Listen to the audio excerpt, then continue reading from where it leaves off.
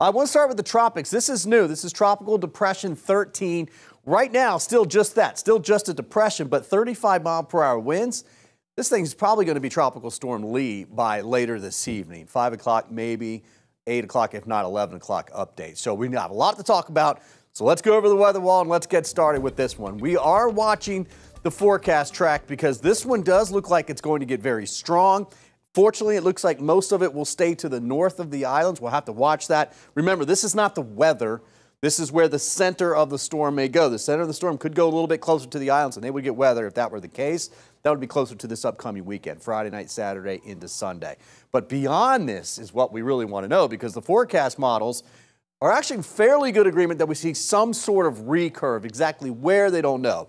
And the reason why we're kind of hemming and hawing on this one is the forecast models for Irma look similar to this. They had it recurving up into this area here, and we know that that didn't happen.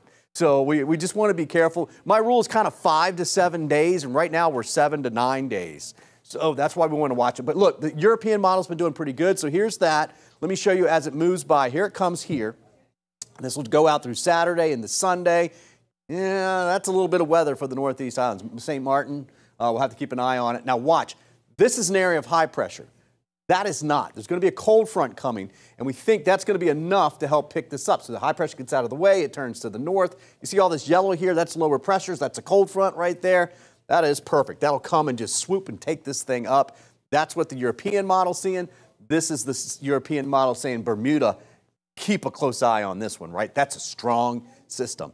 GFS model, I want to jump ahead. It's a little to the northeast of the islands as well. It does a little bit more of a turn. You can see by Wednesday into Thursday, but yeah, it's a big one.